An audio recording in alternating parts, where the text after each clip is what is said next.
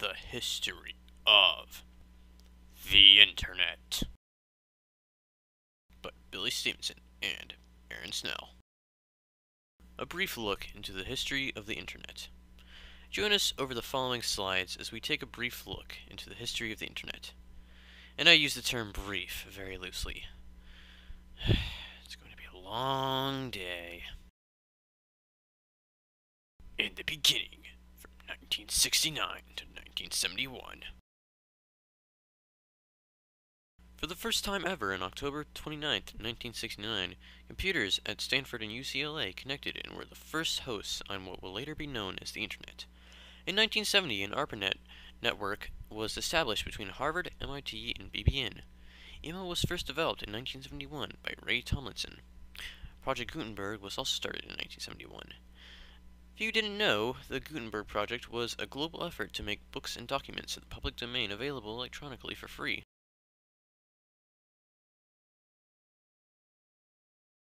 ARPANET made its first transatlantic connection in 1973 with the University College of London. The proposal. In 1974, a proposal was published to link ARPA-like networks together into a so-called internetwork. The proposal was also a 2009 romantic comedy film starring Sandra Bullock and Ryan Reynolds. Of course, this information has nothing to do with the topic, but just trying to make jokes here. Birth of the PC. The first PC is developed in 1977 by Dennis Hayes and Dale Hetherington. During the same year, email accounted for 75% of all ARPANET network activity. 1978 was the first unsolicited commercial email message, later known as spam. Yes, I definitely mean that kind of spam.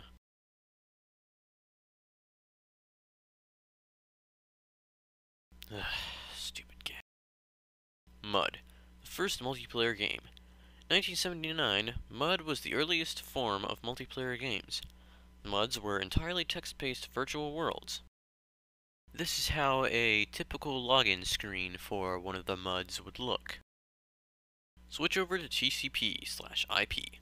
January 1st, 1983 was the deadline for ARPANET computers to switch over to the TCP/IP protocols developed by Ventenkirch. Only a few hundred computers were affected by the switch. Domain Name System, DNS. The Domain Name System was created in 1984 along with the first domain name servers, which is also DNS. The Internet grows. There were nearly 30,000 hosts on the Internet in 1987. The first. What kind of title is that? Never mind. 1991. First web page created. 1991. Again. First content-based search protocol. 1991. Again. The first webcam. 1993. Mosaic. First graphical web browser for the general public. 1993. Governments join in on the fun. 1994. Netscape Navigator.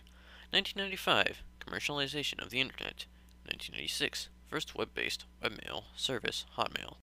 1998. First news story to be broken online instead of traditional media. 1998. Google! 1998. Internet-based file sharing gets its roots with Napster. The bubble bursts. 2000 was the year of the dot-com collapse, resulting in huge losses for legions of investors. Hundreds of companies closed, some of which had never turned a profit for their investors. Honestly, I blame Y2K for this. How the Internet works. Oh, this is a mouthful. The Internet is a worldwide network of computers linked together by telephone wires, satellite links, and other means. Most computers on the Internet can be divided into two categories, servers and browsers.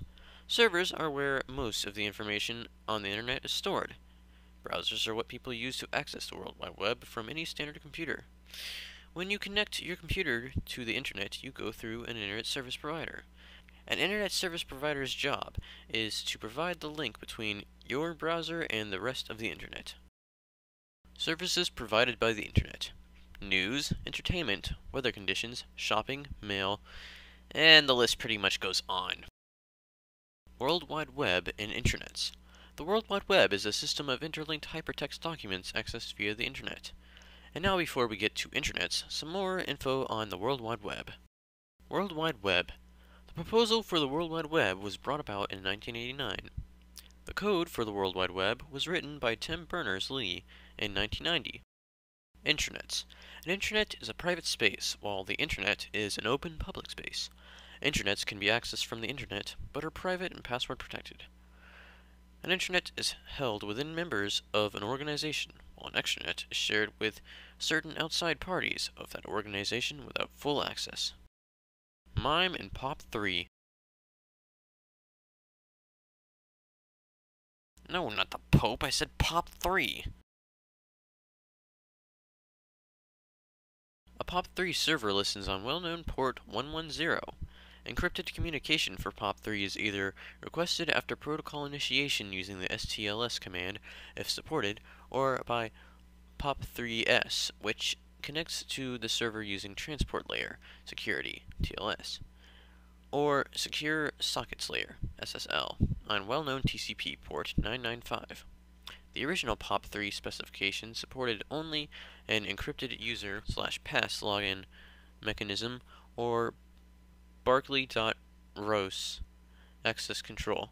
POP3 currently supports several authentication methods to provide varying levels of protection against illegitimate access to a user's email.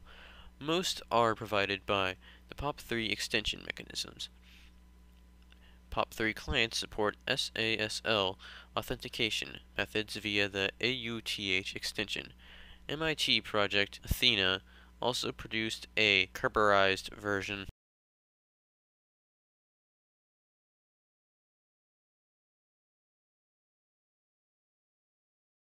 MIME, Multipurpose Internet Mail Extensions, an internet standard that extends the format of email to support text in character sets other than ASCII, non-text attachments, message bodies with multiple parts, header information, and non-ASCII character sets. MIME's use has grown beyond describing the content of email to describe content type in general, including for the web, and as a storage for rich content in some commercial products. Well, these are my final remarks. I hope the slideshow wasn't too boring, and I hope my stupid jokes didn't get it too annoying. But most of all, I hope you learned something about the history of the internet.